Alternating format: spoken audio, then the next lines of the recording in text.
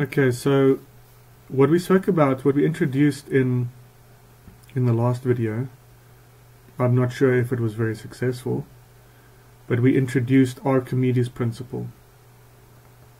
Okay, we said, okay, well, what is this upward buoyant force? We know that the upward buoyant force is only dependent on the pressure difference, but how do we determine it? Well, let's assume that that object that we're trying to determine what that upward buoyant force is on, let's replace it with water.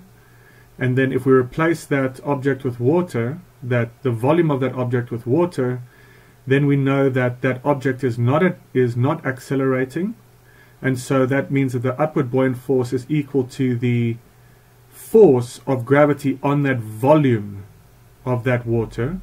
And so then we can determine what the upward buoyant force is.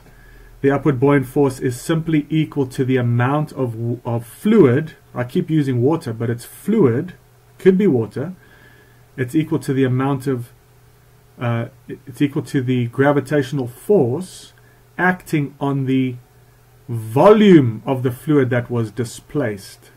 Okay? Let's read this again. An object submerged either fully or partially in a fluid experiences an upward buoyant force equal in magnitude to the magnitude of the force of gravity exerted on the fluid displaced, that volume of fluid that is displaced.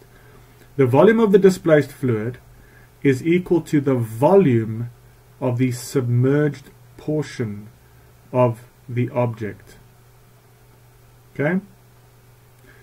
So compute the volume of the object that was submerged.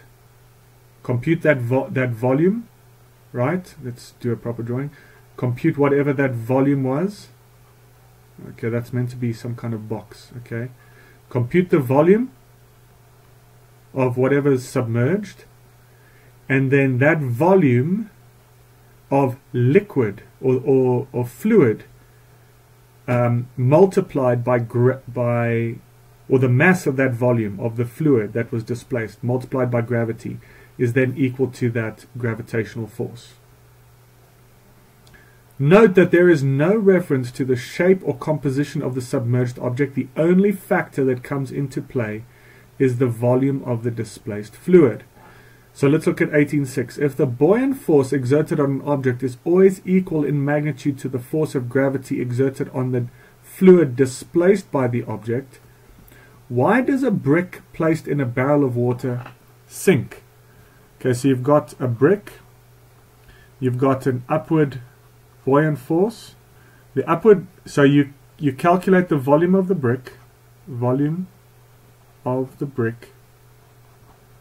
volume, so you calculate the volume, then that volume of water, that same volume of water, right, you determine the mass of that water multiplied by gravity, and that is equal to your upward buoyant force.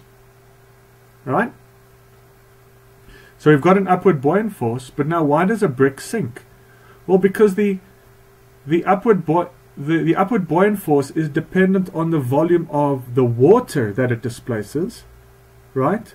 But the downward gravitational force is on the brick. Fg is earth on brick.